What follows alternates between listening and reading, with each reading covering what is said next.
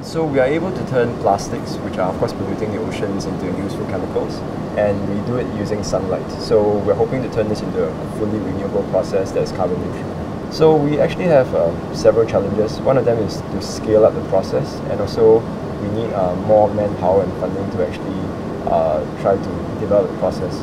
So we have a few ideas, but it involves collaborations with engineers in the future, and then we want to turn this eventually into, let's say, a system that we can put into a pilot plant that we can put on, like Pulau Semakau, for example. One of the challenges is that right now our catalyst is dissolved together with the plastic as well as the solvent. So the issue is that then, in order for us to recover the catalyst, we actually have to put in energy to remove the solvent.